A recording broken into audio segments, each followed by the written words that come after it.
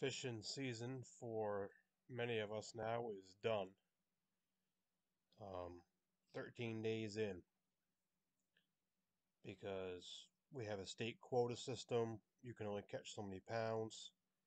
Even some of the guys with the bigger quotas are done.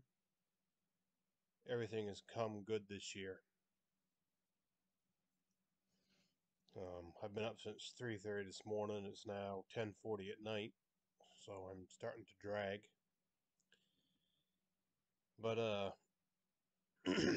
yeah, it's called fishing.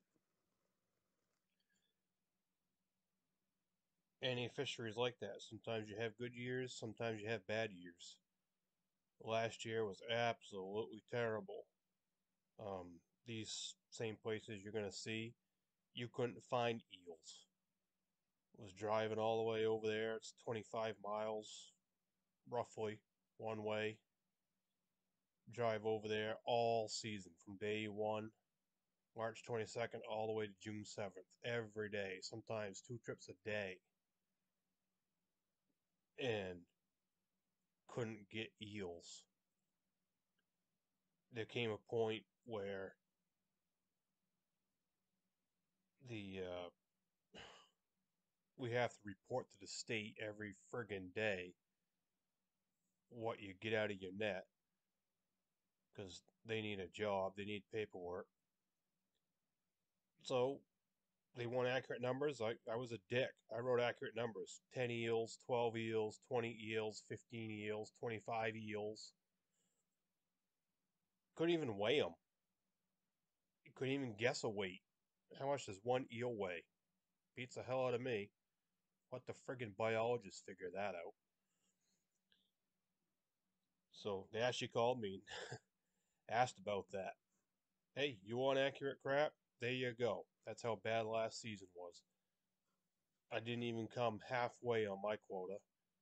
Uh, the guy you see in my other video standing on the bank, I said, hey, you ugly sap. Real good guy, real hardworking guy. He's a farmer. Um, he gave up and pulled his gear before the end of the season because it wasn't worth him driving the distance he was driving. So he didn't quote her out. I don't think anybody really quoted out last year. It just was a bad year for them. And that happens sometimes. They're not endangered species. A set of parents, so two eels, one mummy, one daddy, make roughly 16 million little babies. That's a pretty good procreation rate. These things swim everywhere, up and down the eastern seaboard, into waterways. They swim into the Caribbean. They swim over into Europe. They're everywhere. We're the only state that fishes them, other than a very few nets that are allowed down in South Carolina. I think there's 10 licenses. They're not even putting a damper on them down there. It's heavily regulated. Um, Even before this quota crap came up, it was regulated. So there's plenty of them out there. So this is the last video for this year about it because I'm done. Kind of wish, we didn't have the quota system because with these prices, uh, who wouldn't want to keep fishing? Back in the day, fishing at 25, 30, 40, $50 a pound, $75 a pound. When the state tells you you can only get 4 pounds, or you can only get 10 pounds, or 15 pounds, it wouldn't even be worth going out these days because it would cost you more in fuel to go get that amount of eels. But at least the price is up.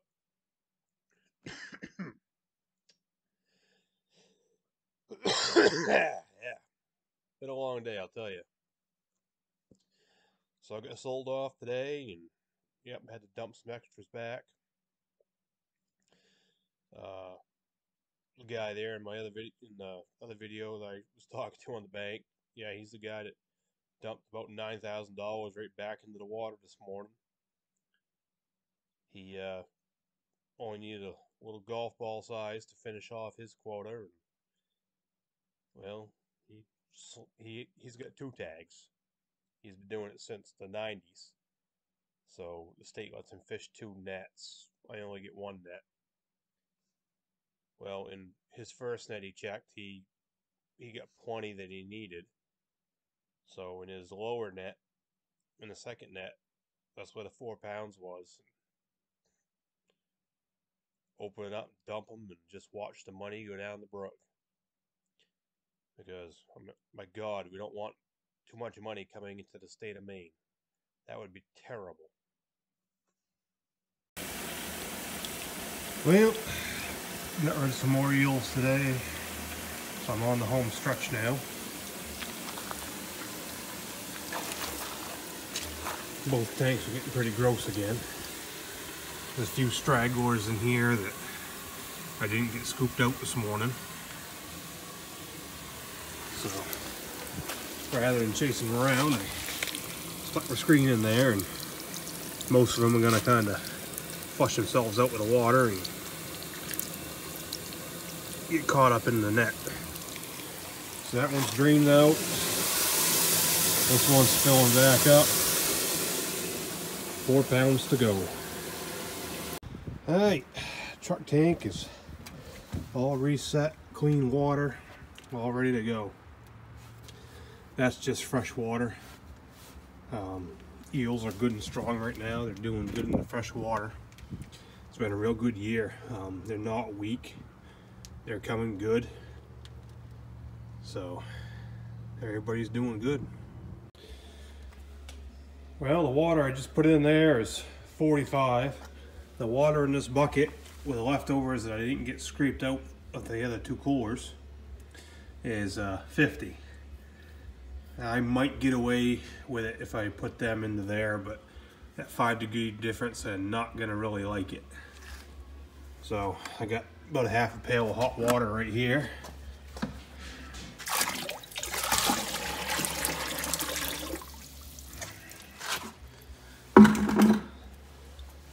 See what that does.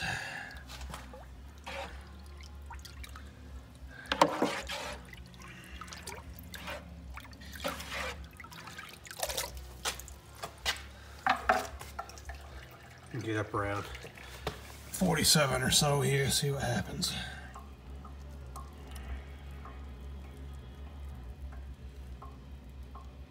Well, I guess I didn't need any more hot water. I overshot it. That's about 52 right now. And yeah, this bucket here is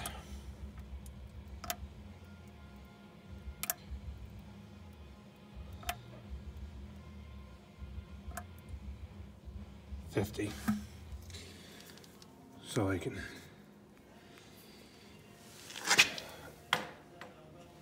pour this water in these eels through the screen, just get the eels and throw them in that cooler.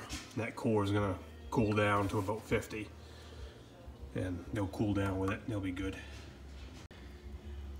Well, here's the scrapings that I didn't sell because I just wasn't farting around trying to get every last one out of the 2 tanks. You got probably 1/10 of a pound right there,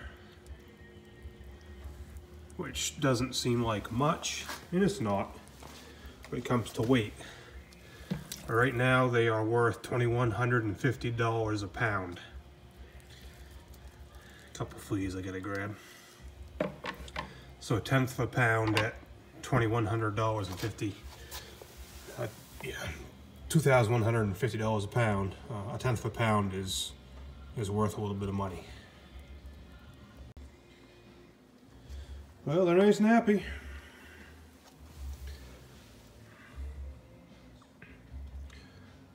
A few of them are settling down.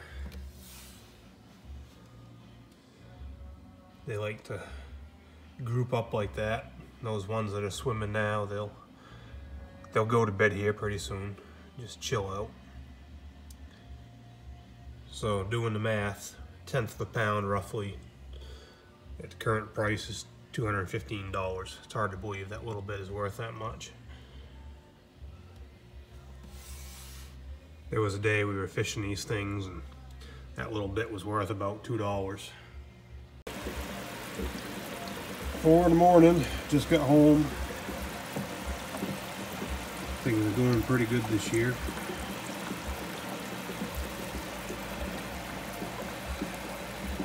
Gotta screen these out. Scooping them out of the truck's tank a little at a time, bringing them in here. Working on the rest of the fleas they couldn't get out in the river tonight. But we're gaining. Well, it's after 5 in the morning now. Got these home down cleaned up, mostly. Sun's starting to poke up. It's time to go to bed. Well, it's about 4:20 in the morning. Just dumped the net out. Some other guys got done today already, so everything below me is wide open. And the guy who was set up right behind me is gone. So heading downstream, there's nothing in front of me. So I really picked up tonight. So this should be the last of it. I've met what the state lets me have. Got a bunch of krill, that's what that white crap is. Got some fleas, a few eels left in here I gotta pick through, but most of them have swum themselves out through this screening mesh here. So I gotta dig through this mess and get the rest of the eels out of it. And I should be done. Well, we are 2 weeks into 2022 season, and a lot of us are pulling our gear out. The season doesn't end until June 7th. The eels are coming thicker than hell, but we slammed them pretty good on this morning's tide. And a lot of us quoted out. So the state says each individual fisherman's only allowed to catch a certain amount of pounds, and that's different for everybody. So once you get that allotment, you gotta get all your crap out of the water. If you catch anything over, you gotta throw it back in the water. So I had to throw away over $4,000 this morning. Throw that back in the water. Another guy that fishes down here. Yep, he got down here early and pulled his stuff out. He he threw away about $8,000. He was fishing right behind my net. He says, "Come take a look at this." So I walked over and we looked in his tail bag, and there was about 4 pounds in there at $2,200 a pound. So that's what, over 8,000. It's roughly $9,000. Throw it away, dump it right back in the water. Can't sell it. So you gotta love that. Kind of stings. So I just walked down here and tide's down, so now I gotta roll mine up out of here. So there's mine, fished good. Had about 4 pounds in that thing this morning. Real good catch. Still got one guy way down low. That mountain you see way up right over there, that's Cadillac in Bar Harbor. Everybody knows where Bar Harbor is. So yeah, the tide before the last, there was a net right off here in front of me. He quoted out yesterday, so he pulled his gear. That's left me wide open here. That's what I set on this morning's tide in the dark. So they had a good swim all the way up here into mine, and that guy was right up in here behind me. They got the 4 pounds in his. So the stream is pretty well empty here now. 2 weeks in, you gotta close up shop already. There it is.